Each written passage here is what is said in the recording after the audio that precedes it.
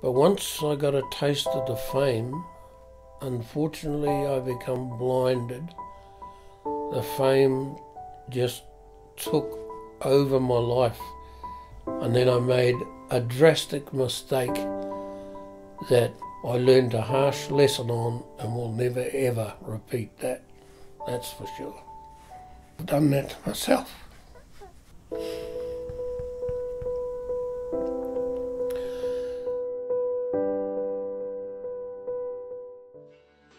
My cousin Reg, and he played an old song called Raunchy. So from then on, really, it was a bit like a drug. I couldn't stop thinking about it. I was dreaming about it. From that age of 5 or 6, it wasn't till I was 12 that Grandma and Uncle Fred bought me a guitar, because for all those years I kept asking at Christmas. 1 year later, I won my first talent quest with a couple of other guys. But that's when every song that came out, I'd be asking someone at school, do you know the chords to this? Do you know the chords to that? By the time I was 14 and a half and left school to start a painting apprentice, we only painted hotels.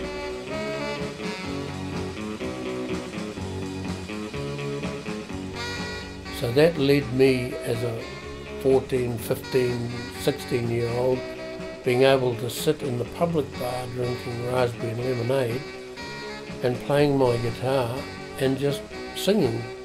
And then that's how I got to learn every song in creation.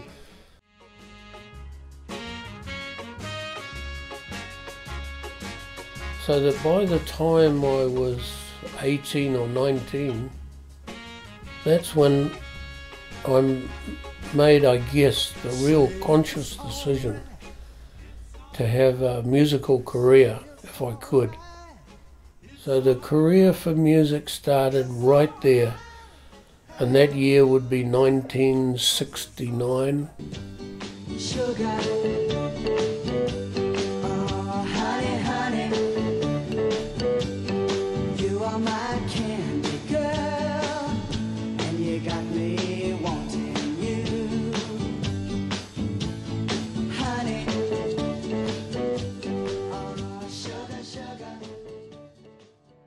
But once I got a taste of the fame, unfortunately I become blinded to the other life I had as a family man.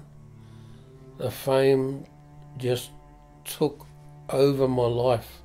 You were getting things without seemingly paying for them, and always being patted on the back by everybody, and you could never do no wrong. All that kind of stuff was part of the fame that became more the lure than the money. And with that fame came anything you dare ask for, you would receive. And I lived like that for 10 years.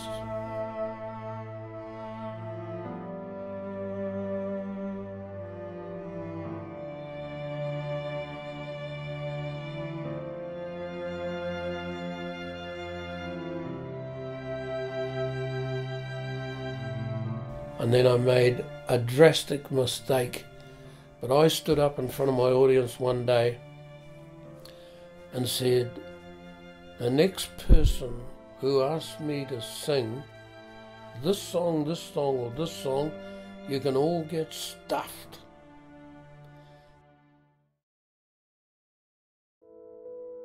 It's something I learned a harsh lesson on and will never ever repeat that. That's for sure.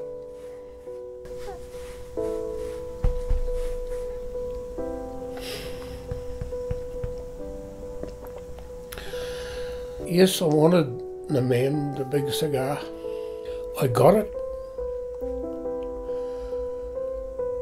And then I got to hate the audience. Inside me, I knew I'd died and finished. It was over for me.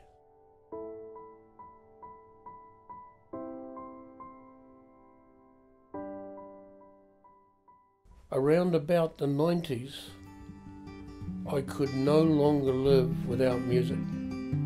I realised that obsession or love of music is what I can call it now, was impossible to give up. So here I am. I went and bought, new outfits, new equipment, and fortunately I have a son that I can tour with. We will give you the Bryan Swainson experience. We will talk to our audience. I will be devoted to that audience.